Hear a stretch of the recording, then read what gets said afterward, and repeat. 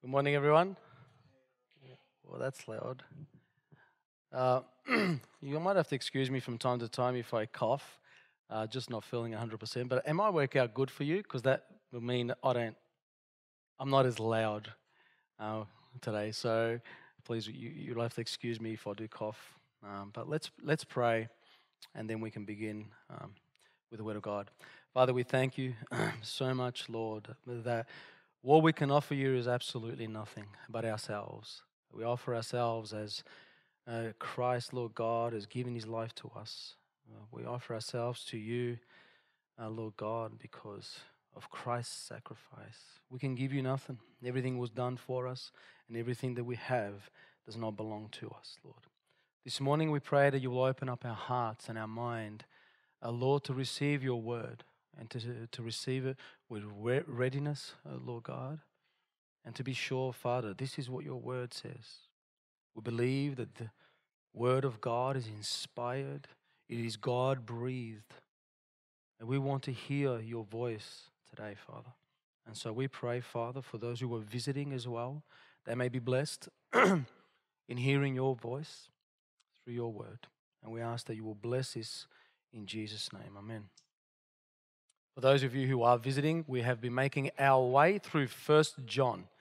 So we are at the end of 1 John in chapter 5. And it's been such a great blessing for me to share these whole 5 chapters. It's been such an honor. What a great little journey we've had through 1 John. And for those of you who are visiting, I would encourage to listen to the 23 sermons that we preached on before perhaps you could understand this one today. It will make more sense. But in light of last week's, before we even read our text for this morning, I'm going to be a little bit unorthodox today, okay, in the preaching. So bear with me, and hopefully it all makes a little bit of sense.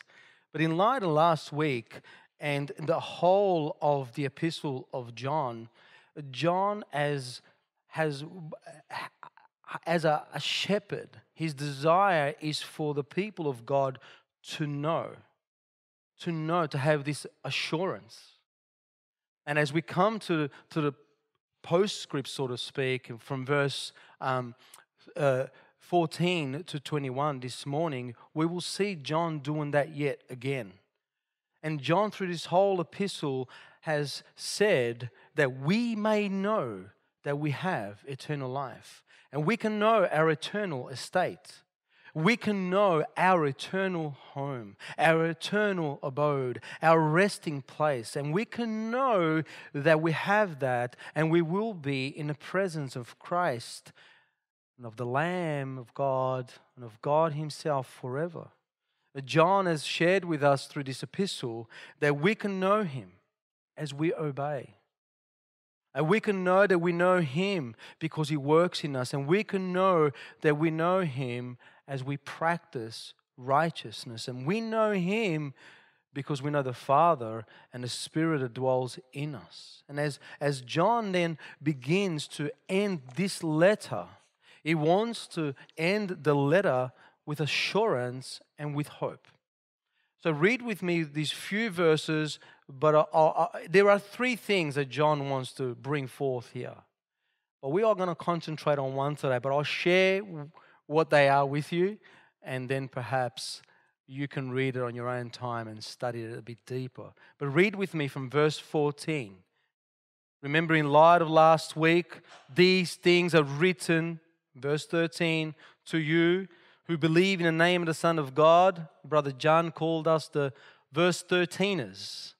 And I believe that's because that is the purpose statement of the whole of the epistle, and all those who pass those tests and so forth, for those of you who have been following, fit in this category. But from verse 14, we see John saying, this is the confidence which we have before him, that if we ask anything according to his will, he will hear us.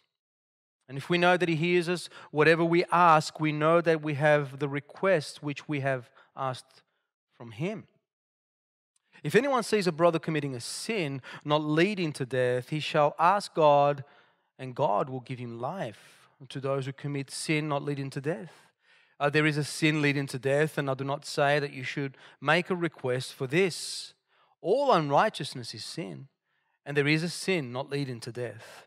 We know that no one who is born of God sins, but he who is born of God keeps him, and the evil one does not touch him. And we know we are from God, and the whole world lies under the power of the evil one. And we know the Son of God has come, and he has given us understanding so that we may know him who is true. And we are in him who is true, in his Son Jesus Christ. This is the true and eternal God. Our little children, guard yourselves from idols. There are three things. Here's the first one that John wants us to know here in verse 20 and 21. That he's been saying all along, that we may know the true God. This epistle is Christ's epistle.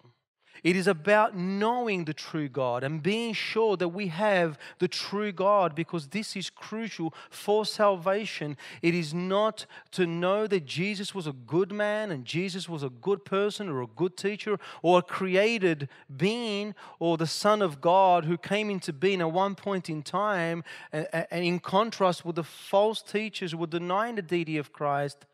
John wants the church to say, we know the Creator. There is no option. John is saying here in verse 20, we know that the Son of God has come. And we know Him. He is the true God. There is no other gods. There is no other name amongst men by which we must be saved. And John brings that right at the back of his epistle as the postscript to the whole letter, to make sure that we understand that this Jesus that's been proclaimed through the whole epistle is the one true God. That's one thing that John wants to share. But also, if we know this true God, if we understand this true God, that is in the person of Jesus Christ, as you see that in verse 18 and 19, no one who is born of God sins. That means this God whom we believe sanctifies His children. Now, that doesn't mean you are sinless. We've touched on this before. For those of you who perhaps not familiar with 1 John, John has spoken about this before many times. Sinning here is an active verb. It's a continuous sin. And what John is saying here, not that the Christian becomes sinless, but he becomes sinless. He sins less. We've touched on that before, right? Not that he's perfect, but because he is born of God, according to verse 19 here and 18, we can have victory over sin. Because the same God who actually took you from death and gave you life, it is the same God who sanctifies you. He that began the good work in you will bring it to perfection. And God says He will never leave you and He will never forsake you. And He is the vine and you are the branch, and God will make you holy in accordance to His own purpose and His own time. These are a couple of things that John wants to talk about. But there is one third thing that I really want to focus on this morning. And then John wants his readers to know these truths. He wants us to know that we're born again. He wants us to know that we have eternal life. He wants us to know that we are sanctified in Christ. He wants us to know that one day we will be in glory with Christ. He wants us to know that we should anticipate for these truths. But until we receive it fully, until we go home and be with the Lord and this tent is done away with, there is one more thing that John says here. This is the confidence which we have before Him, that if we ask. John wants us to know about prayer. It's about prayer. Does God hear my prayers? Whilst I'm living on this planet, does God hear prayers? Who can pray to God? Who are the prayers? Now, who can actually come before the throne of God and God will listen to their prayers? As we finish 1 John, I pray that this one section of here, I thought I'll take the focus and put it here on prayer because there are so many believers who struggle in understanding how to pray. I thought I'd take the time and share that with you this morning. So I titled this, Does God Hear Prayers? So I've got three things. Prayers, what is prayer and what is not, I guess. That is number one. Two, who qualifies for the prayers? And three, answered prayers. What are they? Who has these prayers answered? So when we read from verse 14, this is the confidence that we have before Him, that if we ask anything according to His will, He will hear us. And if we know that He hears us in whatever we ask, we know that we have the request which we have asked of Him. We can ask anything, He hears us. Ask God and He hears you. But before we get into that, who are these people? I thought it would be good to understand a little bit about what prayer is actually not. What prayer is not. Prayer is not a feel-good remedy. Now, prayer is good for the soul, but for different reasons. Not so much so that you feel good when you pray. That is not prayer. You come and some sort of like meditation or some sort of taking a pill, a tablet for a headache that makes you feel better. That is not prayer. Prayer is not a wish. Prayer is not a wish that you come to God and you say to yourself, God, I wish I had a different husband. God, I wish I had a different wife. God, I wish I had a different life. I had a different child or a different job. You fill in the blanks. The third thing, prayer is not for changing God's mind. Prayer is not for changing God's mind. Some often think that we come before God, the God of the universe who knows all things, understands all things, is in control of all things, is glorious in all of His way, that when we come up to Him and we pray, we can change His mind. And this type of thinking, by the way, what happens is that you become God.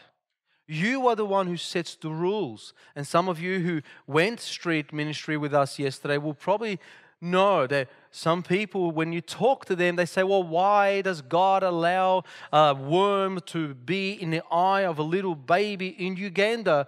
And what they're really saying is, if I ask God to remove that, He should remove it. And if He doesn't remove it, I can do a better job. And so what happens is this is a mindset that has creeped up in actual churches of Christ, where I ask God and I pray to God and He will change His mind according to mine. James says, you ask and you do not receive, because when you ask, you ask with the wrong motives. You ask for the wrong things, for your own pleasure. The other thing, what prayer is not some religious acts. Prayer is not a religious act. I come from Italy, and there is a place in Naples, that's my city where I come from. Now, hear me out. It's not wrong for you to pray for healing if you're a Christian, okay? So just put that out of the equation. I am talking religious acts. I'm talking a person who walks and my heart breaks for hours on end on gravel on their knees so that they can get through a picture of whoever saint you believe in at that time, so that because they've done this religious act, they will be healed. I don't know what healing you would ask for, but you will have to ask for healing for your legs by the time you get there, because they're going to be broken, And that's sad. That is not what prayer is. The other thing I'd like to point out to some of the brothers and sisters, which I've heard this so many times. Let me just say this with love. Prayer is not a neglect of your duty as a father, brother, mother, or sister. Let me explain to you what I mean by that.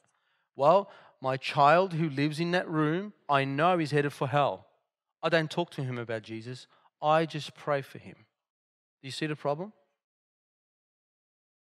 Faith comes by hearing and hearing by the word of God. Prayer is slightly different. I am not telling you do not pray for your child or your annoying husband or your annoying wife. I'm not saying that. But often I'll just pray and we neglect our own duties as Christians. Does that make sense? Just a couple of things I wanted to share with you. What prayer is not. According to verse 14, this is the confidence which we have before him, that if we ask anything according to his will. A prayer is according to God's will. And often the duties, like I said, with us, we pray and we say, let's just say that you have a family member who's not saved. I'm pretty sure most of you have. And perhaps a child, your son or your wife or your daughter, and you say, Lord, please, they're hanging around with a bad crowd. Take away that crowd from them, that they can come to saving faith. But could it be perhaps that God wants to break your child? Because that's not His will. His will is not to remove that group. His will is perhaps to break your child. It could be that, could it not? Sometimes we pray for the husband. We say, Lord, please make my husband, and you fill in the blanks, or make my wife this way. But could it be that God's will at that point is to humble you? Perhaps that you be a submissive wife? Or for the husband to pull up his socks if he's praying for his wife to be submissive, vice versa? Sometimes we think that we know better than God. Prayer is having a desire for God's will in our lives, according to His will. And any believer who is growing will understand that.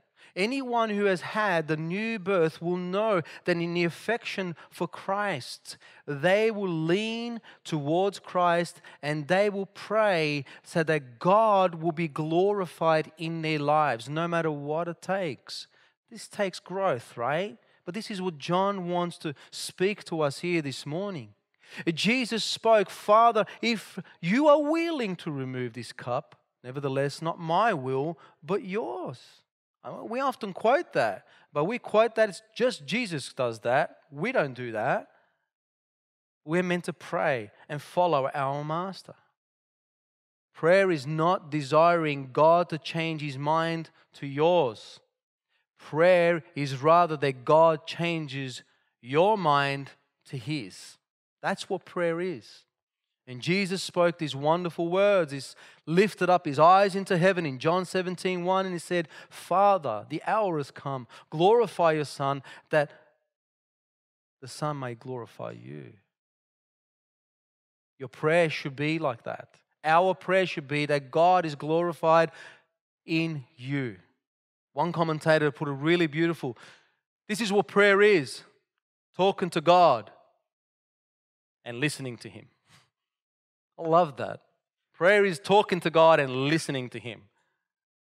We often get it all wrong. One other thing I really believe it's not spoken enough of is prayer is joyful. Prayer is joyful. Now, we often think prayer is a drag. And I just got to pray. Let me hurry up. Let me pray because I got a busy day. I got a joyful day ahead of me. But prayer is joyful. Jesus says, until now you've asked for nothing in John 16:24 in my name. Ask, pray, and you'll receive. Why? So that your joy may be made full. In prayer there is joyfulness. There is joy. Jesus says pray. Why? Why is there joy in prayer? Because Jesus Christ is joyful. God is joy. God is not some depressed old man in the sky who has to somehow make himself joyful by playing PlayStation. He is the fullness of joy. The other thing that prayer is fellowship and longing to seek after God. And Jesus, he goes and he's preaching the gospel, he's healing, he's feeding many, he does all these wonderful miracles. And yet, at the end of the day, Jesus sat in prayer all night in fellowship with the Father. But some of us, when we have a hard day, we want to go home, and I don't know what you do, but, usually the man sits on the couch, sets TV on, and he's brain dead. Jesus sat down, and he had fellowship with the Father. After a busy day, I've got to go in prayer with the Father. Prayer is the acknowledgement and your need for Christ. Your need for Christ. In Luke 18:13, of course, this is talking about a sinner coming to saving faith. It says a tax collector standing some distance away, when even unwilling to lift up his eyes to heaven, was beating his breast, saying, God, be merciful to me, a sinner. Prayer is should be our desire to actually want Christ, need Him. We need Him. So who are these people that qualify? That's a first point. Who are the people that qualify? Who are those people then God will answer these prayers? Who are they? Let's have a look. I'm still stuck in verse 14, by the way. Let's have a look at verse 14. This is the confidence which we have before Him, that if we ask anything according to His will, He will hear us. Who can approach God? Who can approach God? These are the people in verse 13. If you go back and you remember what we spoke about, these are the ones who know that they have eternal life. They believe in God. They can have confidence. Now, I want to ask you, if you're not a believer, if you're not a Christian, all right, if you're not born of God, and we'll explain that in a minute, what kind of confidence can you have to come before a God whom you don't know? Can you have confidence? No. John has already explained his confidence in chapter 3, verse 21, when he says, Beloved, even if our heart condemns us, we have that confidence before God. We have a confidence, according to Hebrews, to draw near the throne of grace. We have full access before the throne of God, according to Ephesians 3:12. And this confidence means we have the freedom of speech, the boldness of speaking to God, the boldness in approaching God. This is a relational, approach. It is not that you are distant from God, you are close to God. And I'll quote you one man who wrote this, and I thought that was beautiful, speaking about who are these people who can have this confidence. He says, the boldness, quote, with which the Son appears before the Father, not that which the accused before the judge. Did you get that? The people of God are approaching their Holy Father. They're the ones who qualify to have their prayers answered. We can know that God hears. We can know that He hears us, and that we have the request that we've made of Him because we actually belong to Him. We belong to Him. And here are these people. They have confidence. Verse 20, I'll just read it for you. We know that the Son of God has come and has given us understanding, that we may know Him who is true. We know Him. And verse 18 says, no one who is born of God. Who are those who qualify? Ladies and gentlemen, they are the ones who are born of God. The ones who have their prayers answered are the ones who are born of God. Those who have a new nature. those who have the new passions and new heart, those who have come from the kingdom of darkness to the kingdom of light, those who have been adopted in Christ Jesus, those who are now heirs of Christ and have eternal life, those who have fellowship with Christ and walk in the light, those who love God, those who love the brothers, those who are protected by God, those who understand that Jesus Christ is the only God, in contrast with the idols. These are the people who can qualify before God. 1 Peter says this, "For the eyes of the Lord are towards the righteous, and His ears attend their prayer. But the face of the Lord is against those who do evil." You say, "Well, Ralph, what happens to an unbeliever?" Well, like I said in Luke, the prayer that God will answer for you as an unbeliever is one of repentance. It is a prayer that you will say, "Lord, have mercy on me, a sinner. Have mercy on me. I have failed you, God. I cannot do any good works." It doesn't matter how often you go to church. It doesn't matter how much you read the Bible. It doesn't matter how many times you light a candle. It doesn't matter what you do. You must come to God broken and say, "God, have mercy on me, a sinner. I cannot enter into your presence because I am undone. I'm unclean. I am not perfect." And you put yourself at the mercy of God. And Jesus Christ says, "This man, this one here, he goes home justified." That's the prayer that will answer. God will answer. And we pray that all the people that we reached out to will pray that prayer. And most of us prayed with them yesterday. And we pray that God will have mercy on them. That's the prayer that God will answer. I had a blessing to speak to a lady. I won't name the religion that she had for several reasons. But she said, "We believe in the same God." She said, "Is not your God merciful?" I said, 100%. I said, "My God is so merciful." I said, "But He's also just. And justice has to be paid." So I had to paint her a picture. I won't get into it. I took her to the courtroom to a point where I became a murderer of her own child. And I said, "But if God lets me free, if that judge sets me free on the account of Him being loving and merciful and good," I said, "where's His justice?" Why? We need to understand God is merciful and God is loving and God is kind. He is so kind that Christ came and dwelt amongst us, correct?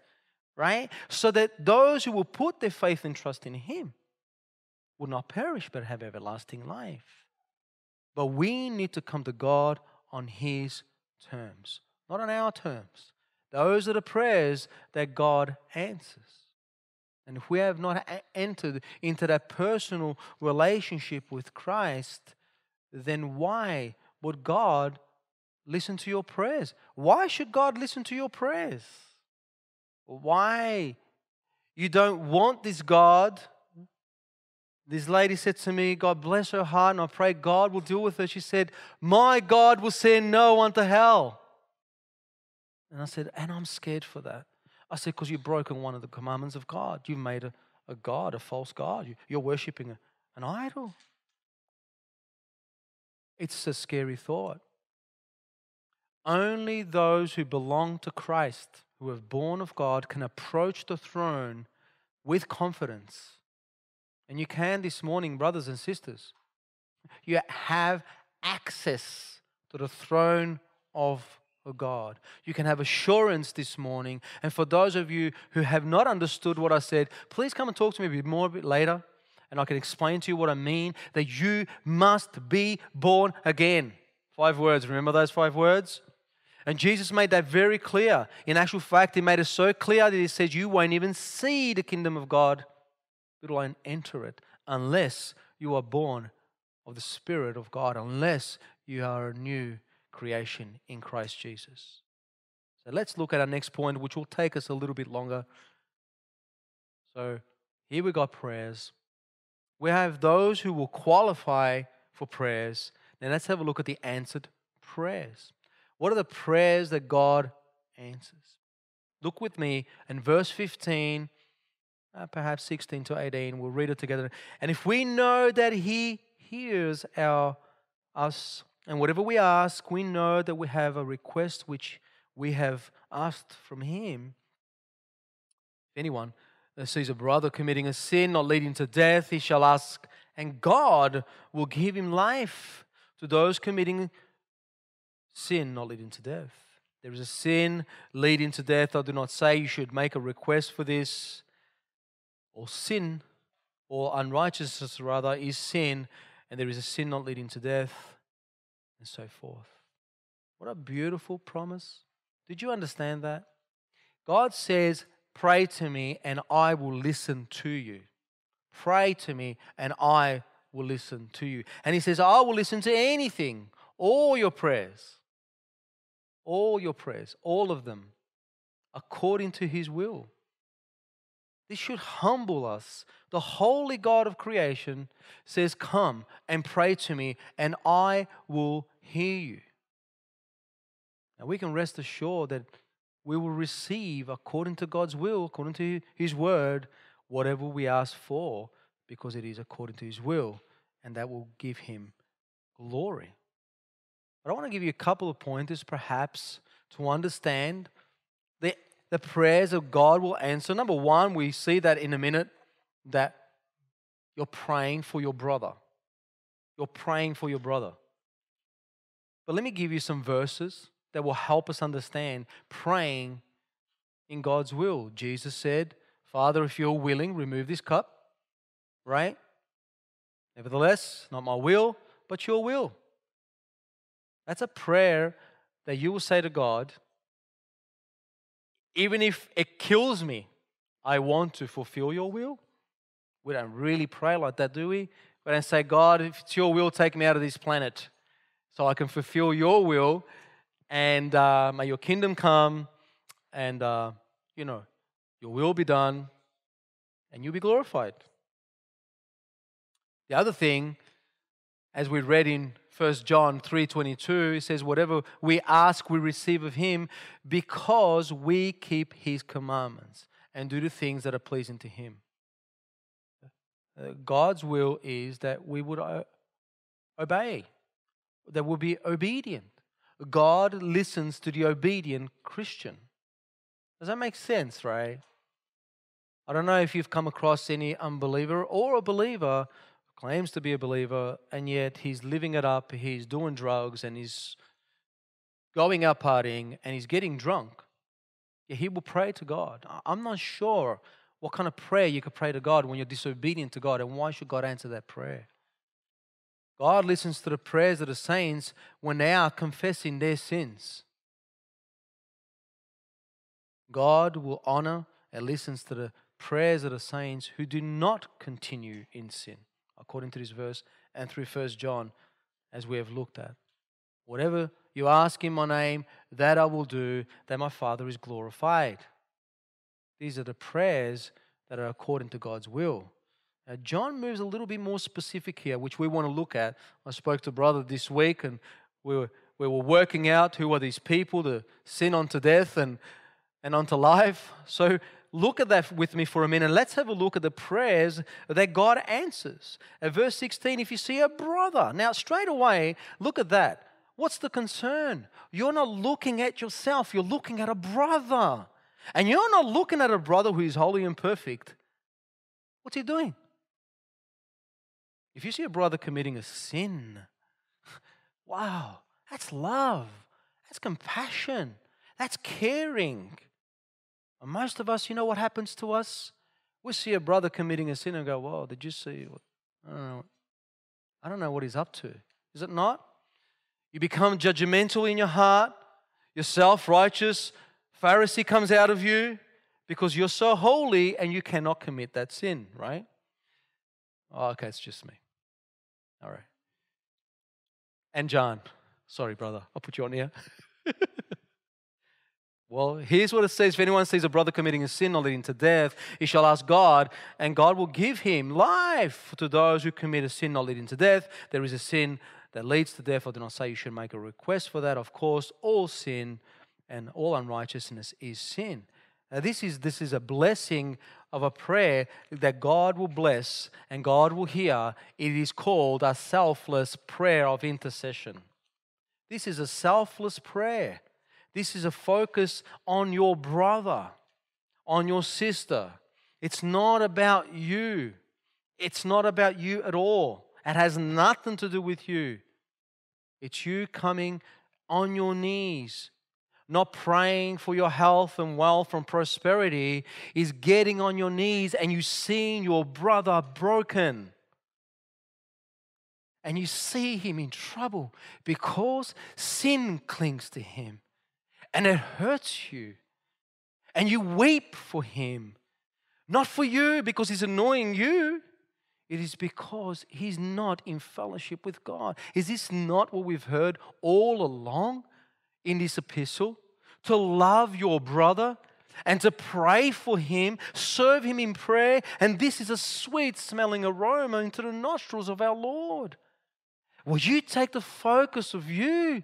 And if you read carefully, verse 16, it says, your prayer is answered not according to him. It says, I will hear that prayer because of you. You're praying. God listens to your prayer. If anyone sees a brother committing sin not leading to death, he shall ask God, and God will give him life to those who commit sin.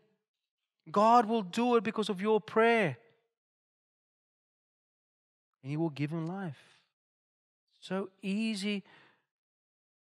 The older we get in Christ, only two things can happen. One, you become more self-righteous.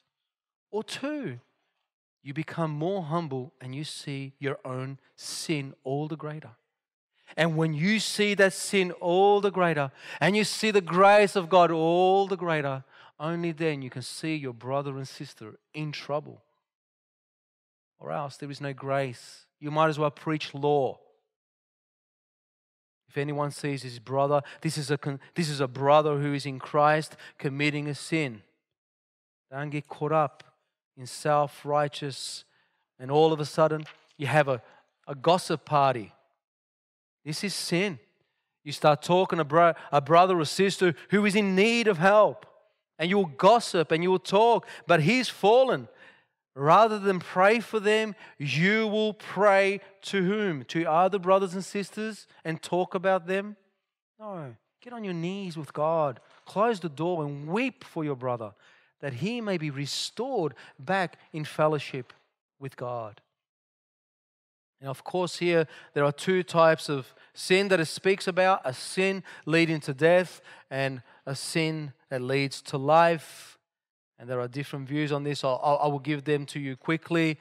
Some say that this is a person who is a non-believer, sin leading to death. It's talking about basically the rejection of Christ, which we have seen in 1 John 2:19. They went out from us, but they were not really from us. Perhaps John had that in mind. Nobody really knows what John had in mind. So there is a different school of thoughts here. 1 John, no one who abides in him keeps on sinning. So some believe that this is talking about a rejection of Christ, the sin leading to death. You can look at Hebrews chapter 10, verse 26. If we go on sinning deliberately after receiving the knowledge of the truth, there no longer remains a sacrifice for sins. And of course, you can look at yourself. I'm not sure where you stand on chapter 6, 4 to 6 of Hebrews, where it says, if these people have fallen away from the grace of God, they came so close to salvation. I believe they're unbelievers, and God ultimately hardens their hearts to a point where there is no return. That's one view that people have. So the sin unto death is an unbeliever. The sin unto life is a believer who needs to be restored back into the fellowship. Others say, however, the second view I just want to share with you quickly, others say that the sin unto death is a physical death for the believer. And you can read that in a few verses. I'll mention them to you. There is one in 1 Corinthians chapter 5, verse 5. You are to deliver such a man to Satan for the destruction of the flesh, that his spirit may be saved in the day of the Lord. That is a man who got caught up in sexual immorality. And of course, when we come to the Lord's Supper, as many times we have mentioned, chapter 11 of 1 Corinthians, where it speaks of people coming to the Lord in an unworthy manner in the Lord's Supper. They were getting drunk, and Paul warns them. He says, some of you are sick and some of you have fallen asleep. So these are the two views of who these people are. Here's the problem. It's sin. Both of them are in sin. So here's my conclusion to this, because I don't want to be dogmatic. I know I have my opinion, but I'm not going to say it. And I won't be dogmatic, but I can tell you this. If this is a believer, get down on your knees and pray for the believer. If it's an unbeliever, get down on your knees and pray for the unbeliever that he may become a believer. So I think they're both correct. They are biblically both correct. I'm not sure what John meant. Like I said, I do have my own opinion, but that's okay. We'll leave that for next time perhaps, and maybe we can talk about it later on. So I believe that's what John is saying here. It's really about prayer, and that we should offer up our prayers unto the Lord either way, because we believe in a true God. But when we're talking about God's will, all right, I want to talk about just as an application, as a way of an application, as we close off this, which is about prayer. Often people will pray only when I say if it's God's will, it's often God's sovereign will. Like, I don't know what God is going to do, which is fair enough, correct? But God has given us a revealed will, which is in His Word. So there are those things in which we can pray, and one of them is a brother. God is telling us, if your brother commits sin, correct? Go and pray for him. I mean, is this not the Word of God? The Word of God is alive and powerful and sharper than any two-edged sword. The Word of God will not come back and return to Him void. This is the Word of God. It's God-breathed. And so God tells us to pray for the brother. Well, then, according to 1 John, as we are coming to a close of this wonderful little epistle, in which I just took one little focus today for the sake of time, then how about we meditate on what we learned? What should we pray for? Well, pray. God's revealed will in this little epistle that we studied was for fellowship. That's God's will. If we ask anything according to God's will, He will hear us. According to this little 5-chapter little epistle, we have learned that God's will is fellowship. So we can pray for fellowship. But not just between you and Jesus. We can pray for fellowship with one another with Saving Grace Bible Church. God has revealed to us in His little epistle that we should walk in the light and not the darkness. We should pray that we walk in the light and we don't fall in love with the world. God has revealed to us in this little epistle that we should outdo one another in love, serve one another in love. We should pray for service for one another. God has revealed to us that we should live righteously for Him, and we should pray for that. God has revealed to us that we should be aware of false doctrine. Know the spirit of truth and the spirit of error. We should pray that we may grow in the knowledge of God's word, that we may know truth from error, that we may know the true Christ and then share that true Christ with other people. We looked at overcoming the world. Pray for one another. Pray that you will become an overcomer. Why? Because God says you can. And that's God's will. And you can do all this because you are in Christ. Moses said this, I pray that you show me your glory. Let this be our focus, that our desire is to align all that is within us and that surpasses all this world, that God Himself will open the skies and we will desire to see His glory revealed to us in our lives. Here's my question to you then. Do you pray? How often do you pray? Think for a minute in your own heart and your own head. How much time do you spend in beautiful quality time with Christ? Think about it. Think about your daily day of living. 20 minutes, 25 minutes, in a whole 7 days I'm talking about. 2, are you one of the people that are qualified to approach this God? If you're not born again, I would encourage you once again to understand this a bit more, to come and talk to me afterwards. I will share with you the gospel.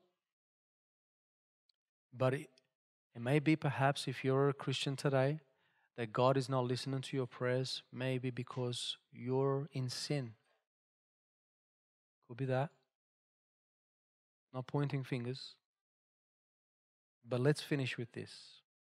Whatever you're praying for, pray in God's will, not yours, that He may hear it and He will answer it and give what you've asked for. Let's pray. Father, thank you, Lord, for these few minutes that you've given us. Oh, Lord, how foolish we can be. Oh, Lord, how silly we can be that we have the throne of God opened for us. We have the riches of heaven at our disposal. We have the God who needs nothing, who does not need me or us, and yet He offers all things to us because we are your children. As we finish this little epistle, Father, we have had many tests and examination, challenges and encouragements, Lord. Oh, Lord, that we will pray according to your will, that we will live fully for our Lord Jesus Christ, that He will rest upon us, and that we will pray and join Moses and say, Lord, show me your glory. Show me Christ. Oh, Father, there will be nobody here this morning who is not a child of you, who is not born of God. That will come to an understanding that the prayer that they must pray is one of repentance, turning from sin, clinging to Christ, knowing their eternal abode is hell. And yet you send your Son, Christ Jesus, as a lamb ready to be slaughtered. And it pleased you to crush your only Son. For what?